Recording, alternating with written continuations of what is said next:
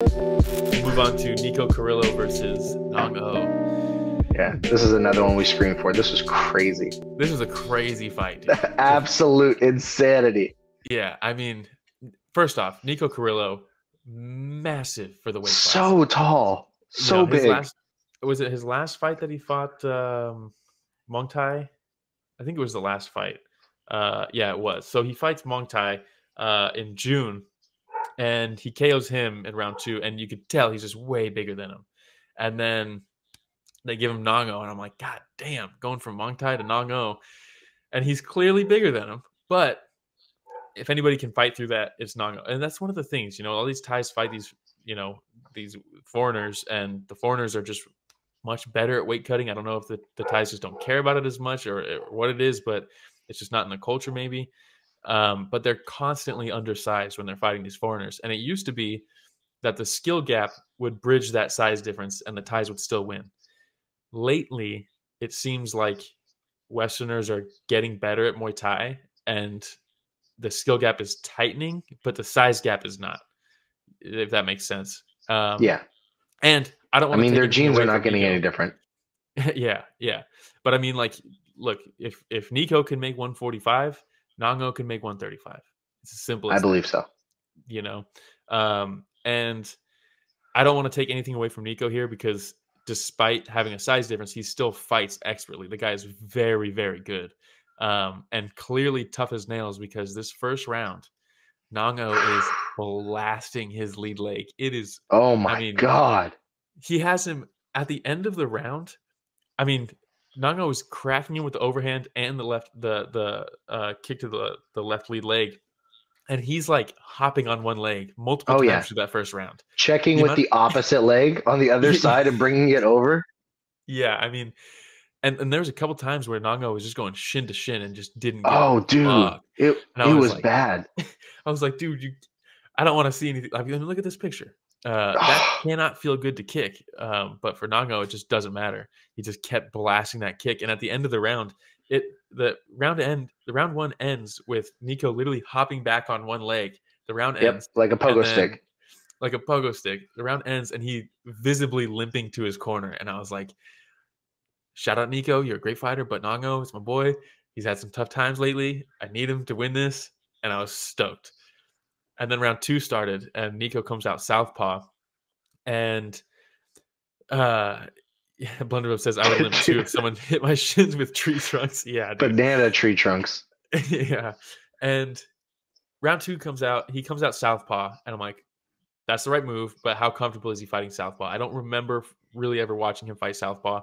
And Nong-O is continuing to throw that rear leg kick, but now Nico is hitting the lead leg now, which is his right leg because he's southpaw, and he's checking it perfectly. It's just he's checking it perfectly over and over and over again. And I'm like, Nong-O, you got to throw an outside leg kick. Throw it with your lead leg. Like, you have to switch. If he switched stances and he's checking it now, you need to adjust. You need to make the adjustment now, and he did it. Yep. And Nico just unloaded with his hands, and his combos are ferocious, dude. Like, he's throwing straight shots, he's throwing long uppercuts, extended uppercuts, outside hooks, like just a big flurry. And Nong-O, at a certain point, Nong-O is going down, catches himself on the ropes, comes back up, and he's still getting lit up. And I was like, no, not like this. And then Anonymous says, I was looking at Carrillo's record and saw he beat Sexton last April before they both joined one. Oh, I did not know that. Interesting. Man, so Sexton, Muay Thai, and now Nong-O. I mean, god damn, dude. And it is perfect. He steps back. He switches back to orthodox. Nong-O throws the leg kick. As soon as he switches to orthodox, he steps back into southpaw, jabs him, switches back to orthodox, and just nice little step at elbow and just shut him off. He falls back. Absolute light switch. Yeah, I mean, that elbow. And then he collapsed to the floor too. It was awesome. It was like one of those scenes that's like you could see he put absolutely everything he had in that last verse. Like, if Nong-O didn't go down, who knows what he would have had left for that third? Probably not much. Because like he unloaded a ton, and granted he didn't eat as many leg kicks in that second round, but that damage, despite not taking more kicks necessarily, it still accumulates as time goes on. And the more you use that leg, and the more you sit down in the corner and things like that, like who knows? There's the elbow right there, just perfectly on the button.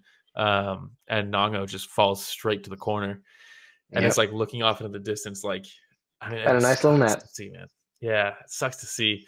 You know, but if you didn't see it, we can watch some of it right now. If you also want to be sad. Yeah, this was another one that woke up my mom in the house. She was asleep and we were going crazy over it. Oh, really? Yeah.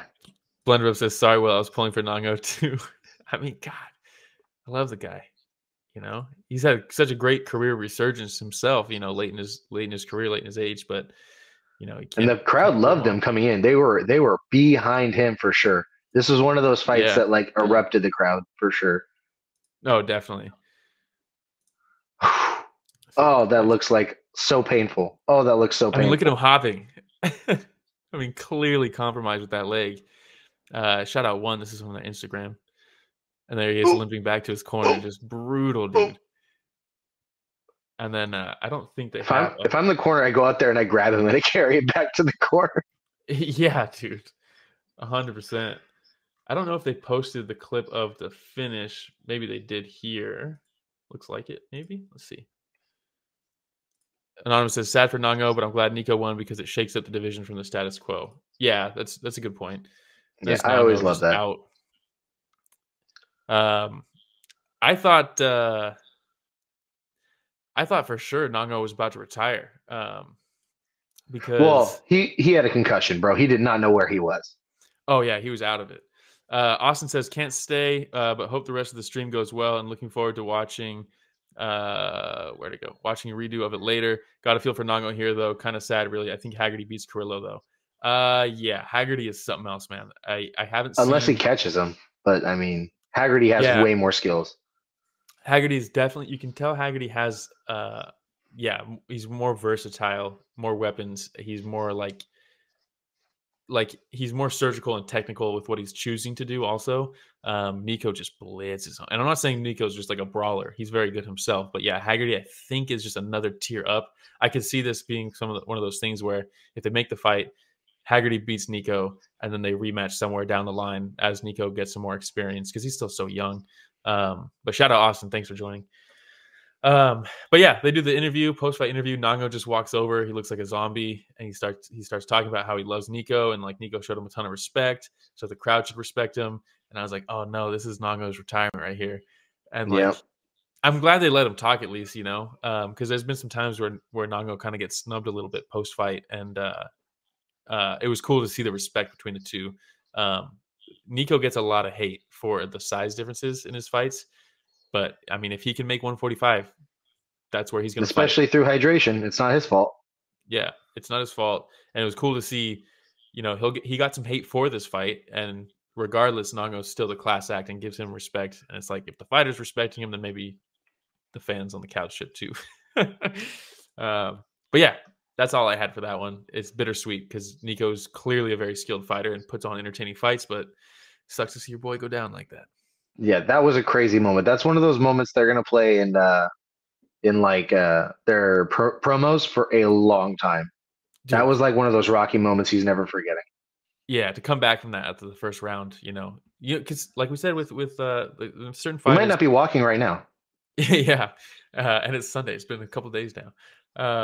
But you know, a lot of guys can be the hammer, and they just do not know how to be the nail, and they fold. Clearly, Nico's not that guy. That's what you want to see as someone is progressing through their career and they are hammering everybody. You know, you see them test some adversity, and that's some people failed that test, and he did not. He looked good. But we can move on. Let's see. Anonymous says, I wonder if Superlek and Rodtang will call out Nico like they did Haggerty. Yeah, I don't know. It's going to be interesting. But it, like you said, I think it was you that said it. Yes, it was. I like the shakeup. I like another guy getting inserted into those conversations because, like, the more they can bring these guys up and fill these rosters at the top level is very good for one moving forward. So I like the fact that now Nico's even being mentioned with Rodtang and Superlek and Haggerty and like all. It's just very good, you know. Yep. Having more names at the top isn't a bad thing.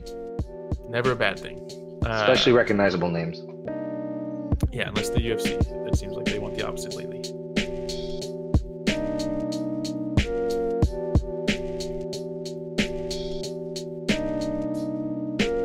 Hey everybody, Romero and Will here. Thank you so much for watching that short clip. It's just a small clip of what we covered this last Sunday. Yeah, if you want to check out the full fight card recap, the link is in the description, and it's going to be on screen at the end here. Don't forget to go back and watch our fighter interviews that we have.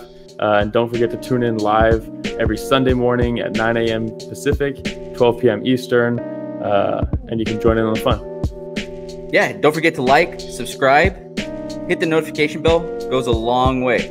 All right, everybody, thanks for watching that short clip from Story of the Fight.